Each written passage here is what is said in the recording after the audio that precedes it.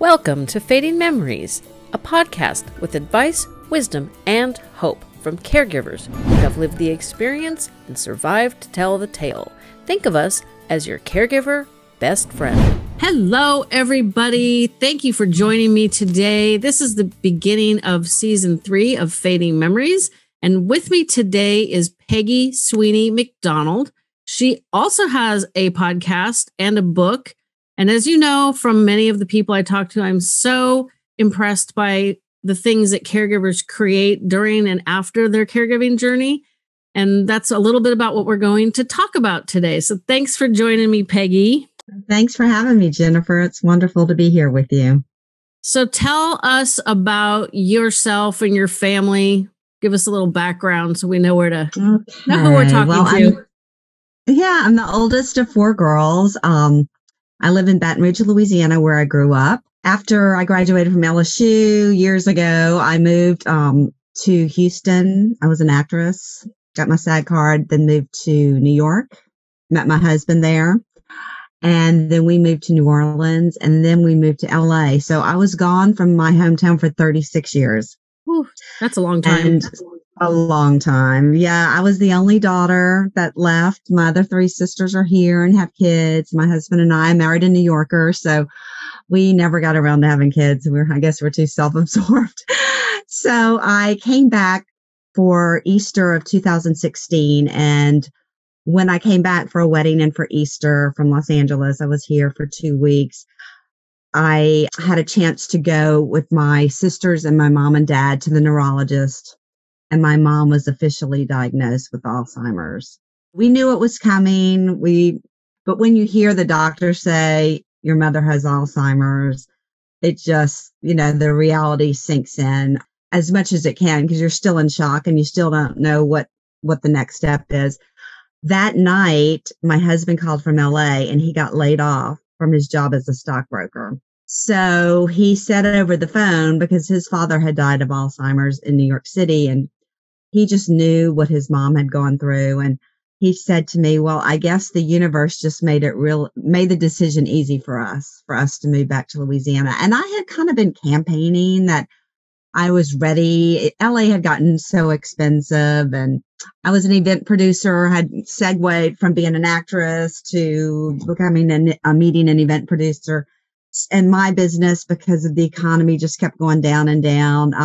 And then my husband being laid off because of change management with his company. It just seemed like it was coming. And I had said to him a couple of months before, I just want to be of service to my parents. I think it's time to go home.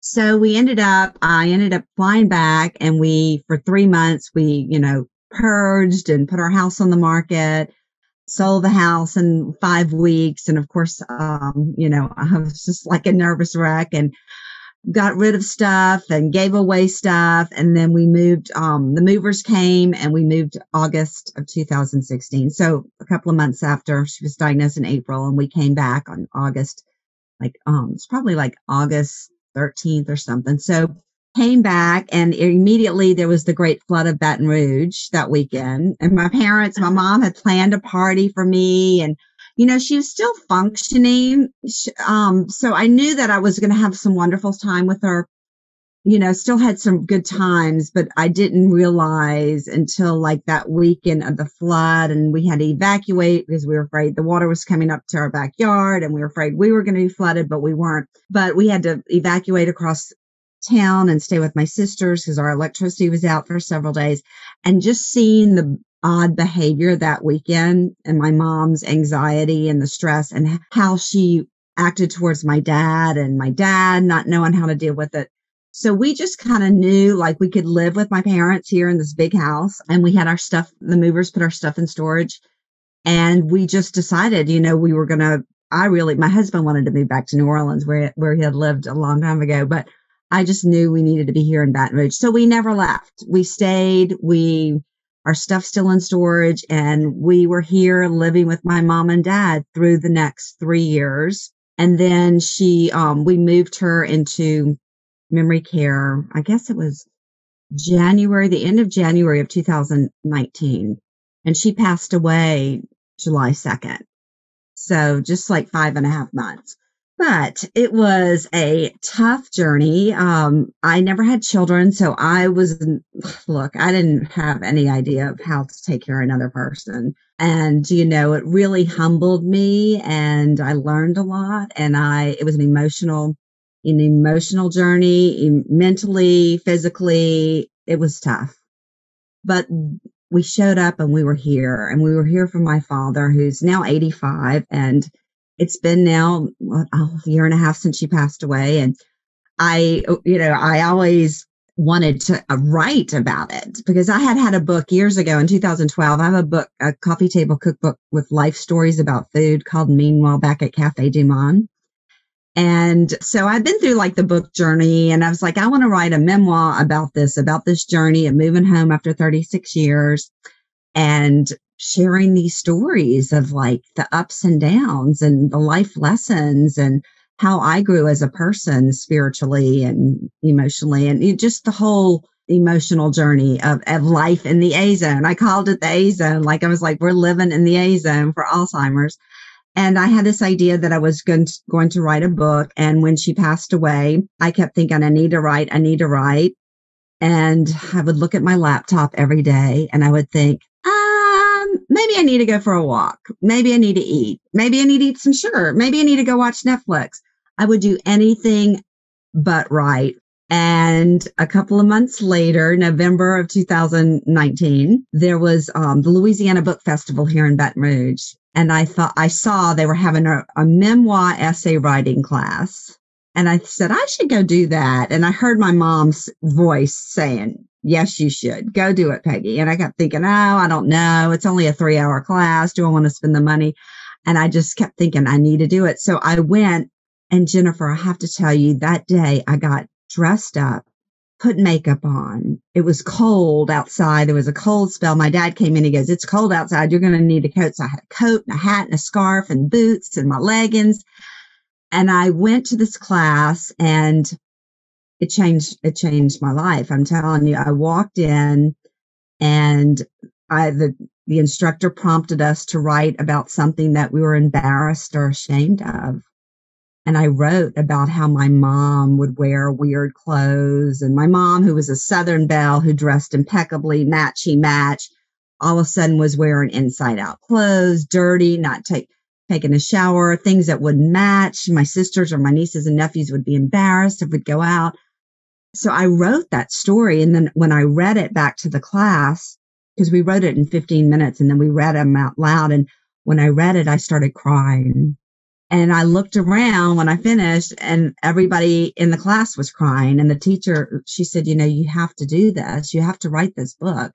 So I started writing the book. And I felt when I left that class, I felt alive again. I felt like inspired and like I had a skip in my step and I just had a smile on my face. I felt like, oh my gosh, I'm alive again. I felt like a person again because I had been in so much grief and so much for years, And so I started going to a coffee shop. This is before COVID and started writing. And then the beginning of 2020, I kept writing. And then COVID happened in March. My husband and I were going to go to Italy and we had to cancel that trip. And my dad was taking his grandsons, my nephews, to Ireland in May, and we had to cancel his trip. And so I ended up had this idea that it would be a great podcast sharing these stories. Because I just didn't have the energy to start trying to publish a book, self-publish, or try to find a publisher. And my original publisher does coffee table books, said they wouldn't be right for this. So I, had this idea that I should podcast it. And I told a couple of girlfriends, and one of them told me about these guys in Baton Rouge who have a studio who help people get started. So I made an appointment for my birthday, July 21st of this 2020. And on that day, I went and taped the first 3 stories. And it was just like, it happened really fast. I had the idea on July 1st, July 29th, it came out. I now have 20 episodes. It starts from the decision when my mom was diagnosed and the decision to move back. And it goes all through the next 3 years through, the struggle and how everything changed into like us moving her to memory care those last few months. And then to episode 20 is when she passed away. And we were all there in her memory care room, all 4 girls and my dad. We all spent the night. And so anyway, it's been an incredible journey sharing the story. And I have people from all over the world listening. As you know, it's like we tell our stories and people listen. If you build it, they will come. Yeah, It's that like is put it true. out there in the world. And I hope people are saying it's helping them. And it's been, being able to take being an actress and a writer and then going through the struggle and putting that all on paper and then sharing the stories. It's been a beautiful journey. Well, I listened to the first episode, like I said, last week. And unfortunately, I do most of my own editing and everything. So I end up listening to my own podcast all the time. It really cuts into the time I have available for other podcasts. But what I loved about yours is, that it's narrative and it's telling the story. And even though your story is very different than mine, I felt a connection. And that's what I really like about podcasts, because I feel like I like to tell people that Fading Memories is like your caregiver best friend. You can tune in and get information and inspiration. And at this point, and I bet you it will change. And I don't know if you've heard of the app Clubhouse, but at some point there'll probably be an interactive quality to podcasts. I don't know how that'll work completely, but I mean, we could do it live, but I'm not ready for all that craziness at this point. So I wanted to go back a little bit and ask you what went into making the decision to move her to a memory care residence? Because I know people struggle with that. And I know 90% of the people wait too long. And then it's like, my parents should have been in assisted living. It would have been very beneficial for my dad and my mom. But, as most people of their generation, that was not even a consideration. And so after he died, which was March of 2017, we, because my sister has school age children and my daughter had just moved out and I had just turned 50. I'm like, I'm not ready to give up all of my freedoms to take care of her, because 74 at the time. And so I thought, this could be easily 10 or 15 years. I have questioned whether I would have made a different decision if I had known it wouldn't have been that long. I don't think I would have made a different decision. I don't know. It's probably not a brain game I should play with myself, but most people wait too long. They agonize over the whole decision and just makes the process worse. So what was the trigger? My sister, who's an attorney, my sister Shannon, she's the voice of reason, so she kept talking about it and saying we needed to do it. And my father and I were just horrified. We were just like, could not imagine moving my mom and how angry she would be. And we were just like, no, she's not ready. She's not ready. And then when we went to look at different memory care facilities and we see people in wheelchairs and drooling on themselves and stuff, I'm like, no, mom's not like that. She's going to freak out if we put her there because she's not like all those other people. But, because you only see like what you see. And there were other people who weren't that bad, that weren't in wheelchairs. But, that's all we saw when you first go in there. So what happened was my mom started wandering and leaving the house. And she would get really mad at my father. She became really combative and mean, and she told him she wanted her own apartment. She wanted a divorce. It was like really, really emotionally abusive to my dad that he had to listen to that, on a daily basis, and that she wanted to move in with her mother. And he would argue and say, your mother's gone. Your mother's been dead. She wanted to move in with her brother. Her brother had died the year before. So she would just get mad and pick up her purse and leave. And then we would realize, we wouldn't realize she was gone. So we had to put the alarm on so that annoying, I have a podcast about that annoying beep, beep. Every time somebody walks in and walks out, we had to set the alarm so that we would know that she left. And it just got to be just too much. And then the clincher, which really was the whole like the straw that broke the camel back, was when she picked up the fireplace shovel and she threatened to hit my dad over the head because he was lying to her that this was her home, because she no longer believed that this was her home. He would take her to lunch and they would come back and she's like, oh no, you're not doing this again. I'm not going in those people's home. Take me home. And he's like, he'd sit in the van going, this is your house. No, that's not. And she told me one day, she said, Peggy, these people are going to find out we're living in their house and I'm really concerned. And so she got just really paranoid. And then I came home one day and my dad said it was the worst day. And every day I was working an event planning job, kind of part time. And when I'd come home, I'd say, how was the day? And he's like, oh, it was awful. And he'd say, tell me what had happened. And that day he said she picked up the fireplace shovel and threatened to hit me over the head because I was lying to her. And she carried it around all day.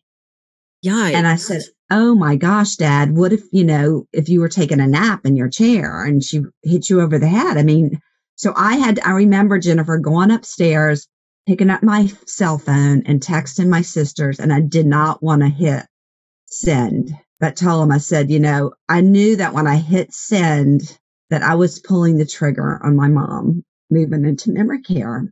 And I just sat there on the edge of my bed and I just knew that I had to do the right thing. And that once I sent that text, my sister Shanna would say, that's it. And she did. She said, that's it. I'm going to the memory care place that we think she'd be good at. And within a day, they had the deposit down and we were making plans for the next weekend. And I was like, oh my God, this is too soon. How are we going to do this? And of course, I'm having to pack her stuff up and she'd be watching TV with my dad and I'd go in her closet and grab a bunch of stuff and put in the secret suitcases upstairs. And my sisters were figuring out who had furniture and storage that they could move into the, because she was going to have her own little room studio with her own little, refrigerator and stuff, own bathroom. But it was really hard. And, my sister came over with her husband that Sunday morning and said, come on, Mom, we're going to lunch, and took her there,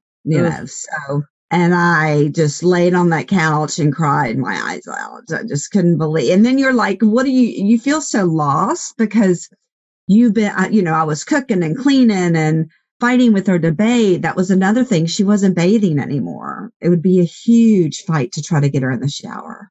I just couldn't do it anymore. I was going crazy. I felt like I was going insane because of her and the insanity of trying to deal with someone who has Alzheimer's. I felt like I was starting to lose it. And I literally, a year before we moved her, I finally went to my mom's general doctor to get help. And she said, Peggy, I'm surprised to see your name on the list when the doctor came in. She goes, I'm surprised to see you here today. And she goes, how are you? And I said, I'm a mess. And I started crying. And she said, of course you are. You're living with Alzheimer's. Your sisters have no idea what it's like to live 24/7. And she said, you're depressed.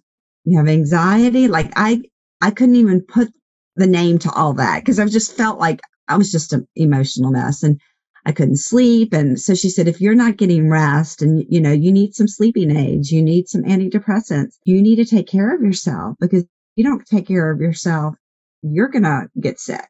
It was a tough journey. That's all, Well, I'm going to come back to you having to go to the doctor. And I haven't talked about it in quite a while, but when my dad died, my sister and I don't agree on anything. And we had agreed that we would talk to her youngest sister, mom's youngest sister, who took care of their mom. And I've stated this before. I do not understand the lack of decision making, but my aunt took care of her mom living on my grandmother's Social Security. So guess what happened when my grandmother died? My aunt is basically a ward of the state. She's on welfare and subsidized housing and the whole 9 yards. And it infuriates me that family caregivers get stuck in that boat because that's not what my aunt would have wanted but it's just what happened. And I guess she's accepting it. And my aunt has her own mental health struggles. So there's a lot of dynamics that play into that. My aunt basically said we were going to have my aunt live with mom. We were going to hire a caregiver to come in at least probably 2 so that there would be somebody 8 hours a day, 7 days a week. Because my aunt didn't need to do that 24 hours a day because we already knew how hard it was. And that would have just been, my aunt is 8 years younger than my mom, or is it 11? I think it's 11 years younger than my mom. And still, she didn't need to do that. And she told my sister and I that she was not interested. And prior to that, being a planner and being kind of pessimistic, I thought about worst case scenarios. Okay, when mom goes first and then this and then that. And I started thinking about it. I'm like, I can't do this. I'm not comfortable with this choice that my sister and I have agreed on, which that was miraculous. So I started looking around at memory care, not facilities, residences, and found one that would take her and her dog. And it was like, here's money, take money. I'm securing a spot for her. And then when my dad passed away, I called him and I said, okay, well, my dad's gone. I don't know how long we should give mom. And they're like, we have space. Just bring her because it's not going to get any easier.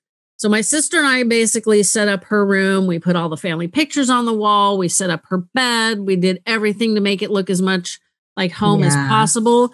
But the first 5 minutes we're there, very tall resident named Richard is literally wearing pajamas and he's got a stuffed animal stuffed down the back of the pants of the pajamas. And I'm like, oh, I don't know if I could do this with my mom. But I'd already had her at my house and I knew I couldn't do that either. So I was like, oh, this is not cool. But my mom ended up with friends in the memory care residence to the point where the first Christmas Eve after, so this was Christmas 2017, my sister and brother-in-law went to pick up mom. My sister texted me and said, other Diane is also coming. Hope that's okay. Which with my sister translates to, it's going to be fine because we're all on our way. Fortunately was totally fine with me. But like you said, your mom, you didn't think she was as bad as some of the people that were there. And that's not an uncommon thing because I guess we kind of have a tendency to see the worst things when we shouldn't be. So I joke, my mom's name was Diane. The gal that showed up at my house on Christmas Eve was other Diane. And then there was a third Diane. So we had other Diane. So it was very confusing. It was confusing for people who didn't have Alzheimer's. But she would hang out with them. And I mean, they were just like their own little rat pack. And it was really good. And as the other Diane started getting really paranoid, and I had kind of noticed that my mom was spending less time with her. And I don't know if that was like my mom's decision or it just happened naturally. But the thing that I found funny and I don't want to say refreshing, but comforting for me was my mom had a specific story she told all the time. And this one day, mom and I and other Diane are visiting together because it was always the three of us. And mom starts in on her story and other Diane slaps her knee and goes, you've told me that story 803 times. And I kind of laughed because I'm like, well, 803 is sort of a specific number. And my mom kind of stopped and looked at her like, I have? Oh, well, that's kind of strange.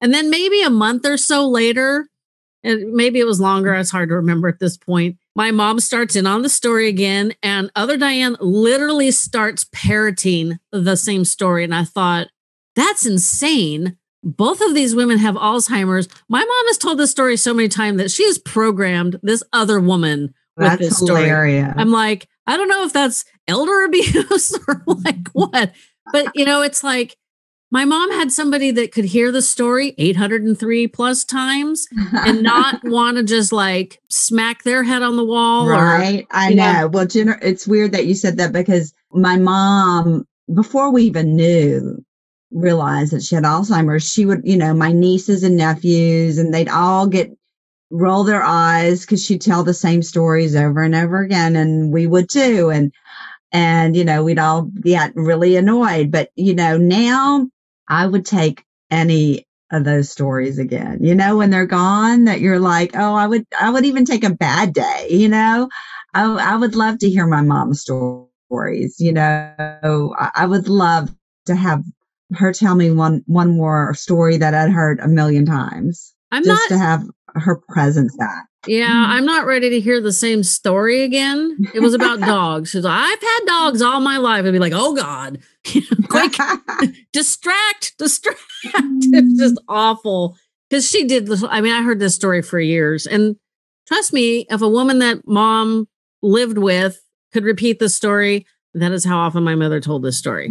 It was terrible. But there's days, and probably a lot of it's because, we were locked up, so to speak, because of the pandemic for so long.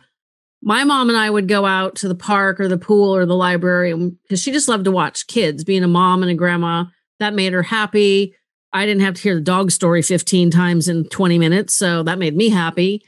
And we wouldn't have been able to go out like for a whole year plus. So I would just love to be able to like just go hang out in the park with her. That's kind of my one like thing that I kind of miss, although it was really challenging because her visual processing was so bad that we had to basically stick to the paved walkways. And then I would like literally put like the folding lawn chairs on the edge of the grass, like right up against the walkway, because as soon as her feet touched the grass, you'd get this whole arm circling like, whoa. And it's like, lady, the grass is flat and it's mowed. It's not even long. So like, it's just a little squishier than the paved walkway. Like, please stop.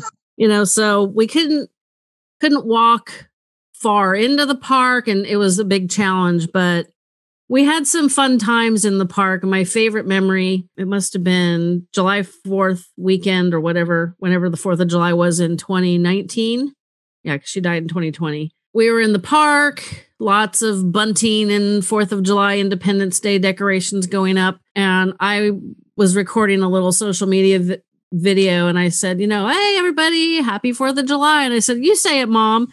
And she said, people company. And I thought, that's a pretty interesting twist on happy 4th of July. And it's like, it was just fascinating that that's how her brain popped out what I like the sentiment. And so I miss stuff like that, but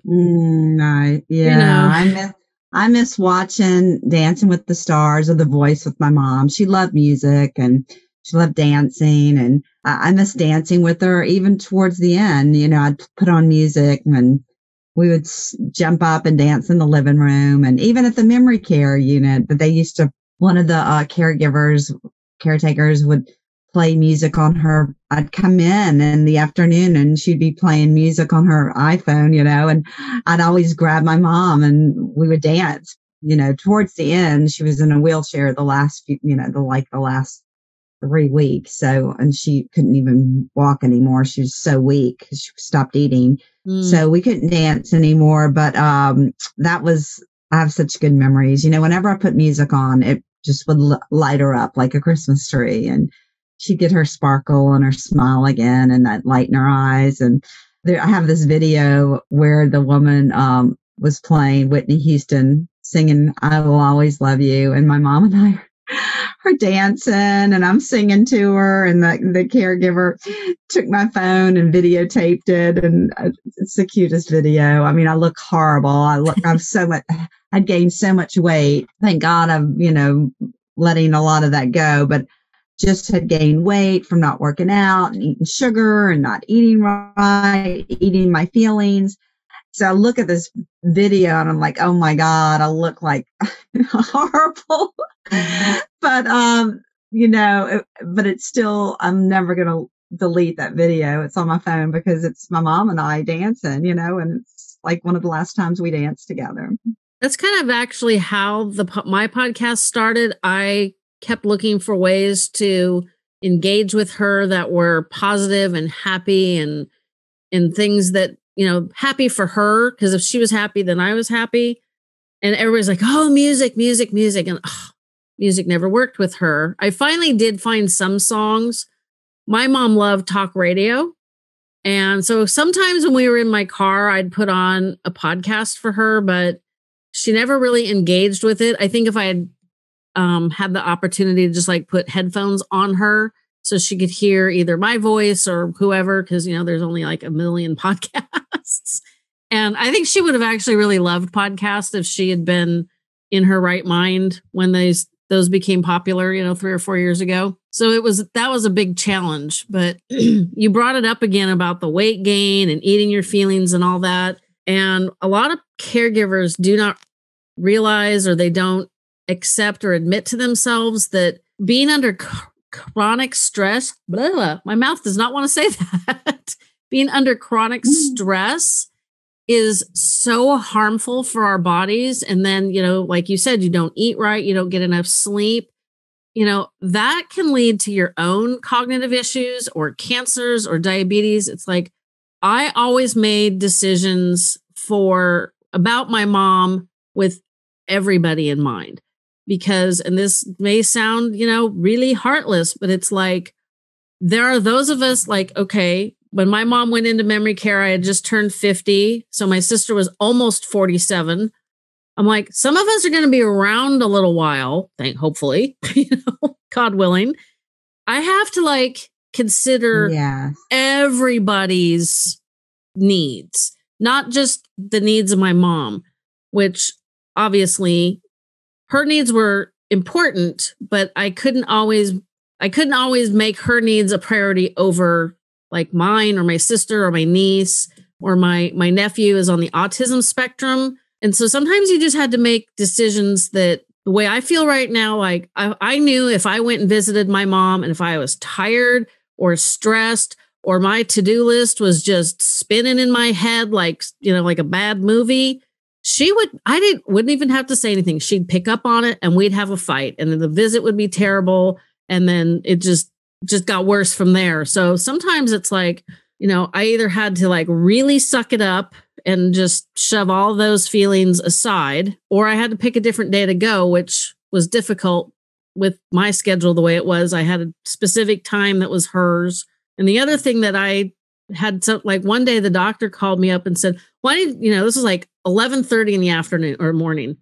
Well, wait, the doctor wants you to bring your mom back in today. Oh, really? Well, I can't do that. You can't? No, I work. You do? Are you kidding me? Do I look like I'm old enough to be retired, or do I dress like I'm independently wealthy? Because I don't think either of those things are the case. It was just ridiculous. I know a lot of people that will just drop everything.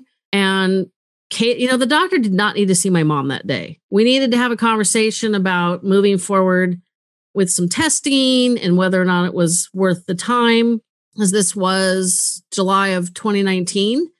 And, she passed away in March of 2020. So, obviously there was a lot of things they wanted to do that weren't necessary, in my opinion. And you just have to learn how to advocate for yourself and your loved one and the extended family. And that's a lot of work by itself. So I'm trying to help caregivers learn that, yes, you need to take good care of your loved one, but taking care of yourself is equally important, especially because if you don't take care of yourself, you may end up sick. And then what's going to happen with your loved one? Because that's what happened with my dad. He did all the caretaking, did not want my sister and I to help, did not accept offers of help. And then he ended up in the hospital for 32 days. And my sister and my mom and I were we bounced mom and the dog around, and that was ugly. And it was all bad. So I try to tell that story so other people will not go down a similar path. It's not fun. Well, and when we first moved her in memory care, we were trying to go every day, and my dad was going every day. And then you realize she's being taken care of and that we don't need to go every day, and we can go for an hour. I don't need to go and sit there for 4 hours. And my thing was, I like to go into her room and lay down with her. My thing was just to lay down on my mom's bed and hold her, do spoons and put some pretty music on. We had one of those little, Alexa boxes on her bedstand. So I would say, Alexa, play Barbra Streisand, Pandora Station, or Alexa, play Frankie Valli, or play Celine Dion, or play some pretty piano music. And I would just say, aren't you tired, Mom? Don't you want to go take a nap? Because I just wanted to lay there and hold her and just, my other sisters would go and talk or show her pictures, but I just wanted to just hold my mom. And so many days I'd go there and she'd be getting ready to eat dinner and I'd sit with her and try to make her eat. At the end, she wasn't eating at all. And that was a battle, just trying to get her to drink some protein drink or have a few bites of yogurt or some apple juice. But, I'd always say, let's go to your room. And I just wanted to have one-on-one time with my mom. I didn't want to sit with everybody. I know they usually after dinner, they would bring them into the living room area and have some kind of activity. But when I was there, I was selfish. I was just like, I want to just go hold my mom and hold her tight and have her. I just would lay behind her and have my hand across her waist, and she would hold my hand and just being there. And, we didn't have to talk. She didn't want to talk a lot, at the end, but just being there and holding her and just breathing together, it was just, and I just think of that all the time. I'm so grateful that I did that. That's one of the things I try to teach people is make a decision. And sometimes you have to make a tough decision where when they're gone, you won't say, dang it, I should have done X. You might think, I wish I had done more of Y, or I can see how I would go after lunch on Mondays. And in the beginning, I'd spend 2.5 hours with mom. And she thought I was her best friend. So like laying on the bed, like, no, she would not have gone for that. So she liked to sit around and chit chat because that's what you do with your friends, right? I like to take her out because, it was harder for my sister because, she's got the kids and the kids have all their activities, and they did activities after lunch, and she just was not really capable of participating. And so she didn't. She would sit around while other people did it, but I would just take her out just for a change of scenery for her. I felt that was good for her. It was good for me. And I just lost my train of thought. I hate it when that happens. Where would you take her, Jennifer? You actually took her off the property? Oh, yeah. We'd go early on. We are blessed to be near 2 regional parks. And so I would take her to one or the other, depending on the time of year. One of them actually has some like wide walking trails up the hills to let's see. Well, it's a cave, and they used to mine silver, and then it was sand, I think. I don't remember if it was silver. My own personal history here in town, and I'm like forgetting what the history. What did they? I think it was silver. But then mostly it was sand, and it was enough of an effort of walking that it was beneficial for her, but it wasn't like steep, and it wasn't too challenging, except for the one time we went in the spring and the sunlight was coming through the oak tree branches, and the shadows on the ground confused her, and she's literally stepping around the shadows, and I'm like, oh my gosh. So yeah, we would do that. And then the other regional park is flatter, and it has like a lagoon pool. It's a swimming pool next to a water reservoir, which is kind of a strange, I'm not really sure why they've constructed it this way. And it has one of those beach entries, so you can just walk in. So obviously that was easy for her. Why they put sand in the swimming pool in the shallow end, I did not understand. And it was enough sand that it would shift under your feet, which would freak her out. So I'd have to like find the path around as much of the sand as possible. And I was looking forward to, and I don't know, well, they probably didn't do it last year because COVID, but they had determined that the sand was clogging up the filter. It was like, yeah, duh. So they were going to take all the sand out. I'm like, oh, that'll be so much better because then we can just walk in and just wade around in the shallow end, up to your ankles is not too big a deal. And she can watch the kids swimming, and she just loved to watch the kids. And in inclement weather, which, you guys have kind of like we do, cooler days and wet days, and that's about as much yucky weather as we get, we'd go to the library, which is also not open at this point. Yeah. I mean, the whole thing of like dealing with parents who have Alzheimer's and memory care during COVID, I just can't imagine. And I'm just really grateful that my mom wasn't around for that, because if we weren't able to see her, or, or she was not able to come out of her room, or, initially I know they were stuck in their rooms and they brought their dinners and breakfast and lunch and dinner to them in their room. I just can't imagine. My mom would have gone crazy, she would have not have understood why we didn't come visit her. And that just that just tears my heart up when I see this on the news and everything, or when I hear that, friends who have parents, or I have a friend whose husband, and he's only like 64 or going to be 65. And he's in the he's not in the memory care. He's in the assisted living where my mom was in memory care.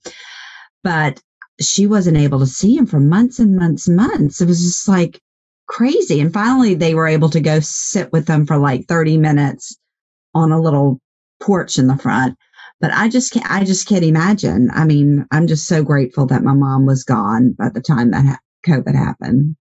I think my mom must have had like a moment or two of like clarity.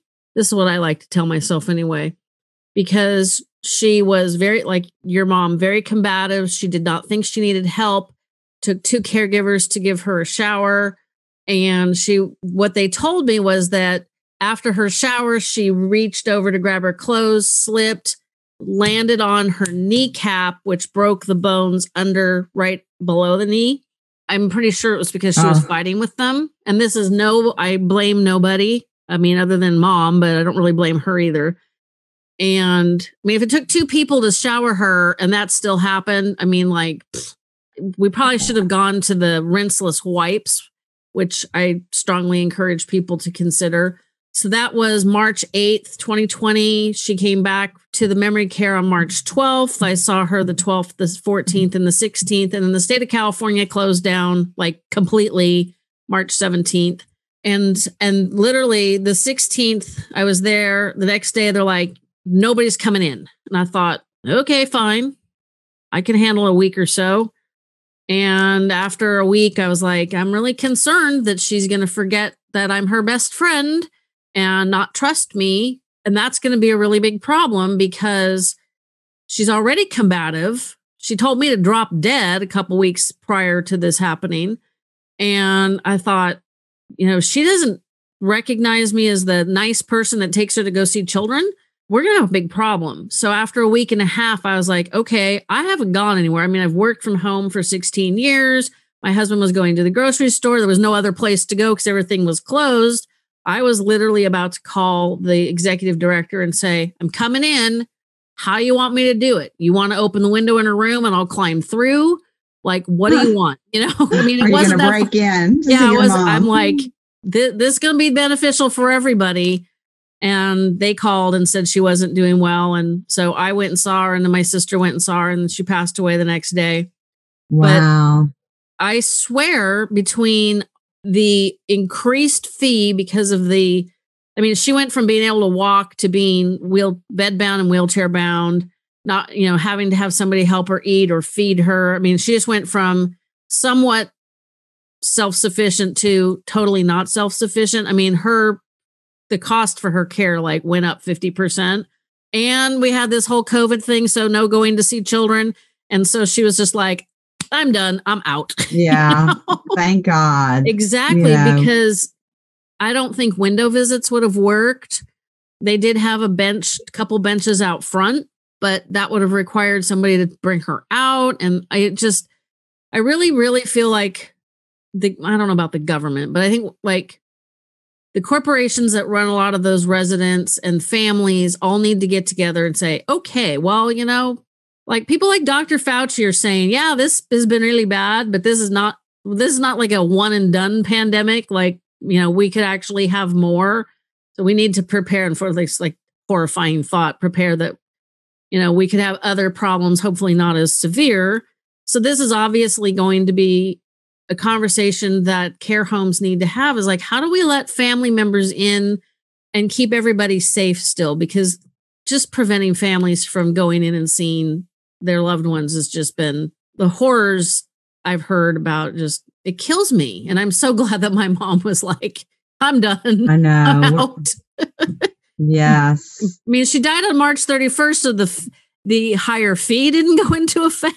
I mean, it was like, I swear she had literally a split second of clarity, and she's just like, nope, this is all bad, so and I was really fine with the wheelchair because I thought, man, we'll be able to get to other parts of parks and get closer to the playgrounds with the kids. This will be great. I'll be able to move her around. Yeah, so I was fine with it. But yeah, it's just crazy. But I do remember when I lost my train of thought a minute ago, one of the things that I wish I had done differently, I wish I had listened to guests a whole lot sooner, was I would go for 2.5 hours. I had literally blocked out Monday afternoons for mom. It was too much for her. Not maybe the first year, but we would have more and more problems. The longer I was there, the more problems we'd end up having. And was December 23rd, 2019. I picked her up for Christmas lunch, drove her around to the assisted living dining room. We got out. It was just her and I for lunch. We had a nice lunch, and they had really good food where she lived.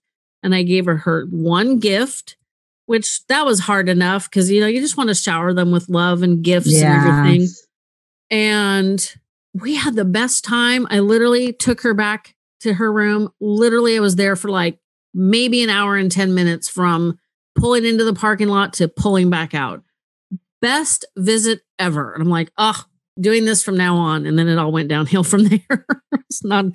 I know. She felt, but they encouraged us not to take them out. And we just knew that my mom, once we took her out, she was not going back. Now she got a UTI and I did take her to the hospital and she spent the night.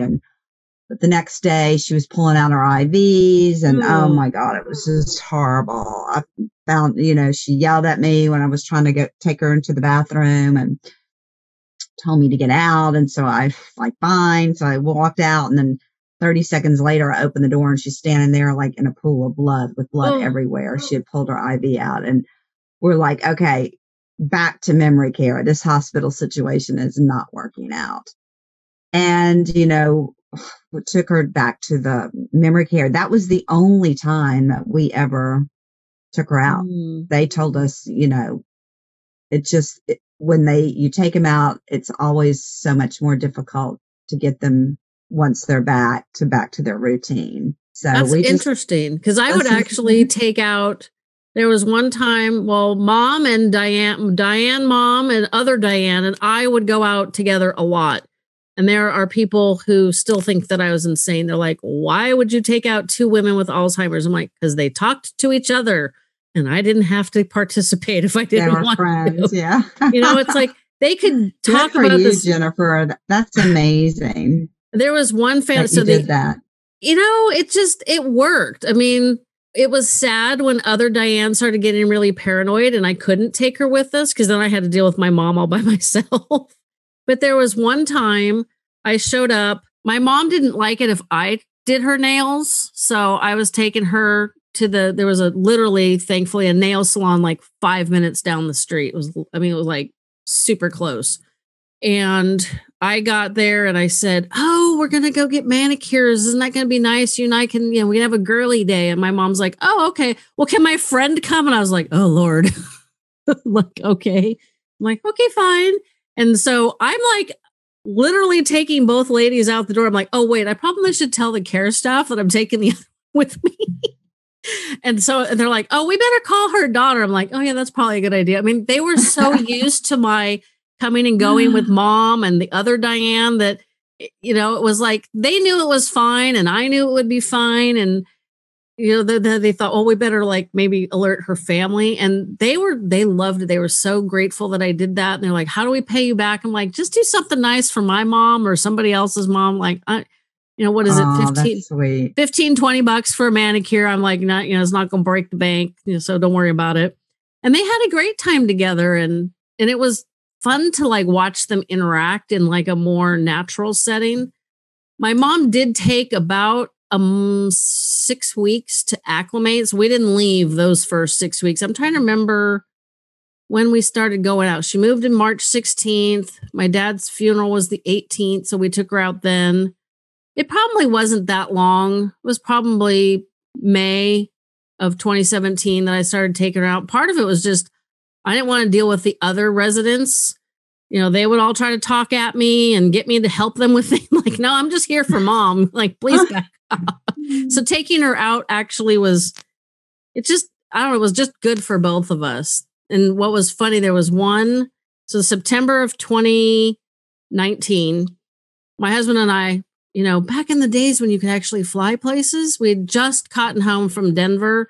And I don't know how many times you might have flown through the Denver airport. Every time we fly through Denver, we get stuck. And we got stuck coming home. So I did not get home until like 1 or 2 in the morning. And I am like not a nighttime person. I'm like, if it's daylight, I'm awake. If it's dark, I'm out. It's just the way it works.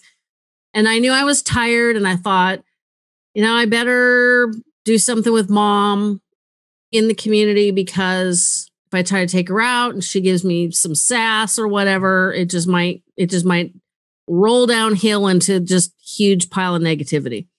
And so I show up, and it happened to be my wedding anniversary. So I brought my wedding album, and I show up, and she goes, "Oh, where are we going?" And I was like, "Oh crap." It was like, that was how she saw me, as the fun person that took her out. And we had a good afternoon that day, despite the fact that we didn't go watch kids. And it did get a little bit harder at the end because she didn't want help and she needed it. And taking her out, I would take her out within the community. We'd walk around the whole complex. We'd go over to the assisted living side. We'd go to the assisted living's garden and patio area. Just a little change of scenery. I mean, it wasn't changed for me, but she hadn't seen it before, so it worked. What is next? You've done 20 episodes of your podcast. Well, I'm taking a break because I'm really decided I wanted to go back to the book idea. So yesterday was the first day, because I put out 3 weeks ago, I put out episode 20, and I decided that's the end of season 1, and that I do want to do a season 2. I'd love to do interviews like you do. I'd love to interview like my dad and my husband and my sisters. And I would love to continue, rotate with interviews, with telling stories about the year after and the healing, and, how I adjusted to life without my mom, and how those lessons that I learned are still with me, and how I'm learning how to take care of myself. I think we were talking before we started today about self-care and self-compassion. And one of the things I wanted to do, I just really feel like I want to put this in a book form, because there are stories that I didn't include on the journey. And I'd like to go back to it. I'm re-editing it and putting together, and we'll put together a book proposal and try to pitch it and see if I can get a literary agent and get a publisher. The publisher that I had for my first book would not be right for this. So I would need to start from scratch. And then if I can get some interest, that's great. If not, I'd love to self-publish it or do an ebook, because there's a lot of people who don't listen to podcasts, as especially older people, like all my dad's friends. We're going to fix that. I mean, we literally had to tell them, this is what you do. Take your phone. You have an iPhone. Okay, go to the podcast app. There's a lot of people who don't, or even young people don't. They're like, I'll never listen to podcasts. So I really think that, I'd like to get it out in a book form too. So Life in the A Zone is a book, or maybe I'll change the title. There was this one, originally I was going to call it Don't Forget How Good You Are, because that was the last words of wisdom my mom said to me after that hospital visit, when she was so pissed off at me. And I went back like a week later, and it just did not end well that day in the hospital when I yelled at her for pulling out her IV. And she looked like a little girl who had been scolded, and I was a mess, and I felt awful. I was screaming for the nurse, screaming at Mom, what did you do? It was not one of my better days. So the next week I went to memory care unit to see her. And as I was leaving, she was sitting in the chair, and she just looked at me and said, "Don't forget how good you are." And I was like, it was coming from somewhere else. Like, my mom's never told me that before. And I walked out going, wow, I so needed to hear that day, because I was beating myself up about how I had acted, at the hospital the week before. And to hear her tell me that, it was like my mom was barely talking at that point. Something so profound came out of, don't forget how good you are. And I thought that would be a really great title to the book. But now I have this brand of Life in the A Zone with the podcast, so it'll probably be Life in the A Zone. Yeah, I like and that. That'll be a subtitle. I like the Life in the A Zone. That's really cool. There's an author that I interviewed last year, Jack Cohen. He wrote a book called Life on Planet Alls, which is really, so when I hear your title, it reminds me of his. And I think those are kind of catchy and they catch your interest. But I love that story. And it reminds me, the Saturday before the shutdown for the COVID, I was with my mom, and I'd brought, because the one thing with the memory care, I always knew that all of us were a team. I never expected the care staff to do stuff for me or do things for mom that I could handle, if I was there. We were a team to take care of mom. The one gal that was in charge of showers and she got the brunt of mom's combativeness. She said, "Oh, your mama, she's going to need like house coats," which was like, no, my mom doesn't wear those. So I had brought, really nice, soft, fuzzy night shirts and slippers that she never wore and like a bed jacket because, she actually asked me to buy her dresses because they'd be easier to put on and off while she was in the wheelchair. So I'm really glad I didn't do that considering mom didn't last much longer after that. The one caregiver got my mom to like kind of laughing and smiling. My mom was asleep more than awake at this point. And so the last coherent words that I heard from my mom were, time just flies.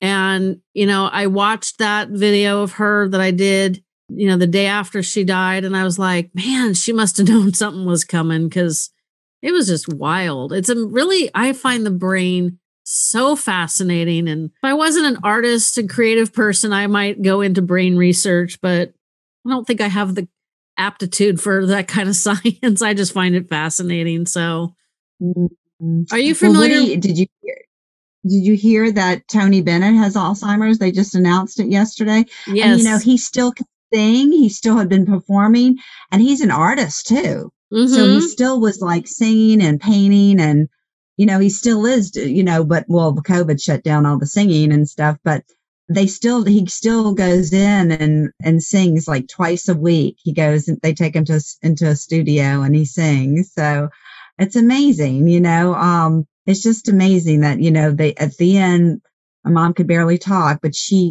as a mom, she sensed that I needed to be told. That's always amazing. Don't forget how good you are, that you're a good daughter, basically is, to me, that's what I got out of it. I'm a good daughter and I need to remember. So I kind of like try to live by that now. Like, I'm still forgiving myself of, not behaving, not reacting. My behavior and reaction to her was, I stumbled and I fell and I had to get up and try again. And I would get so frustrated and so angry and we would get in fights about her shower, what she was wearing. And it was just a battle. It was a battle. And I think that, now I'm really just trying to take care of myself and, writing this again, going back to the stories that I'd written and that I had recorded as the podcast and just going back and trying to get it, all edited and adding some new things to it. And it's just such a healing journey. And I just realized how much more healing I need to do. I'm doing yoga, I'm meditating, I'm praying. Did you ever get that little book, Healing After Loss? No, I'll have to add that to my collection. It's by Martha Hickman. Every day there's a little quote. So like today the 1st or the 2nd? The 2nd, right? Today is February 2nd. This will be coming out the first Tuesday of May, the beginning of my season 3. Okay, so like today, February 2nd, it says, "It is true that grief extends our sensibilities. We find we have a sudden kinship with those who have suffered losses similar to ours. We may, like the women in this Aggie story," there's a little story at the beginning, "who had recently been widowed, find ourselves in the awe of the strength in ourselves to simply go on living in the face of such suffering. We realize how much we have been spared not to have encountered this kind of grief before, and our hearts go out to those who are young and sustain a major grief too soon, for they have had carefree years to treasure. All of this comes as a kind of astonishment in the first period of grief. Like our plunging into cold water, it takes our breath away." That's beautiful. I'll definitely have to pick that up. There's definitely... Yeah, there's a reading for every day. It's perfect. There's definitely a journey of finding yourself after caregiving, even if, like myself, my mom was in the care home. It's amazing how all of a sudden you've got this giant void and some guilt, but that's what you and I are here for with our stories and our interviews, to to help people on the journey before, during, well, not necessarily before, but during and after. So I appreciate this. I really enjoy your podcast. So I'm encouraging everybody to take a listen to Life in the A Zone. It's a good companion to this one, or mine's a good companion to hers, depending on which direction you want to go. Hand in hand. Yeah. Absolutely. And it's on Facebook and Instagram and Twitter. And so, and it's on all the major podcast platforms. Yep. Me too. Fading Memories is also available wherever you get your favorite podcasts.